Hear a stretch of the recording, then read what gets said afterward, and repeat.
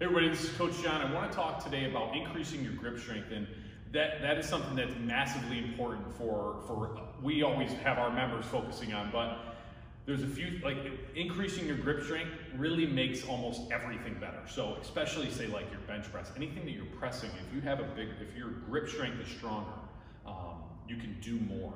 So strength radiates, and when you squeeze as hard as you can, and if you have a stronger grip, you can tell the tension comes all the way up to my shoulder when I'm squeezing as hard as I can, whereas if I have just like grabbing onto something, I'm not really squeezing, I'm losing that strength from elsewhere. So to increase your grip strength, I really like these clips. These are like $1 at Home Depot. We use these for our specialty bars to keep the weights on, but what you can do, and you can even see like the old school, like just grip trainers, is the same idea is coming down and we're trying to squeeze all the way and touch and then hold. So we have like our baseball guys do these a lot where they're squeezing, hold, squeezing, hold, squeezing, hold, and they're trying to keep getting it all the way down as hard as they can, okay, and try to get as many reps in, say like 20 seconds. This is massively important, say, for athletes that have, say, a stick in their hand or a bat that they're using.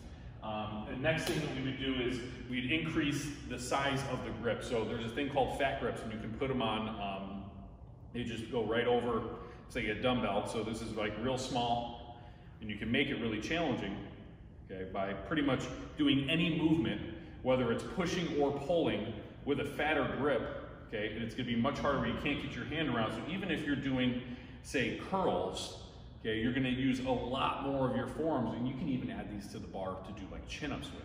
It'd be a huge help increasing your strength, because you're gonna have to pinch harder, and it's gonna force you to grab harder. We then would say, okay, let's develop, which you can even use, say, the fat grip for, we can develop your forearms, okay, and doing some flexion, hey, or flipping over, and we're gonna do some extension, because this is gonna be much more difficult with your grip, okay? And then also too, one big thing that we want to focus on is intent.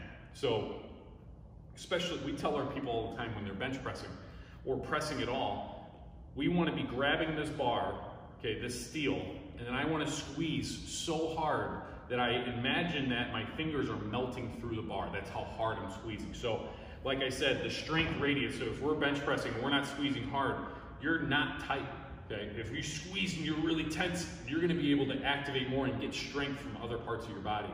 And that's one thing that you have to focus on when you're trying to get your grip stronger, is to, one, have the intent and actually squeeze as hard as you can, and then make your grip stronger or bigger, and then also actually train, okay, opening and squeezing it with your hands.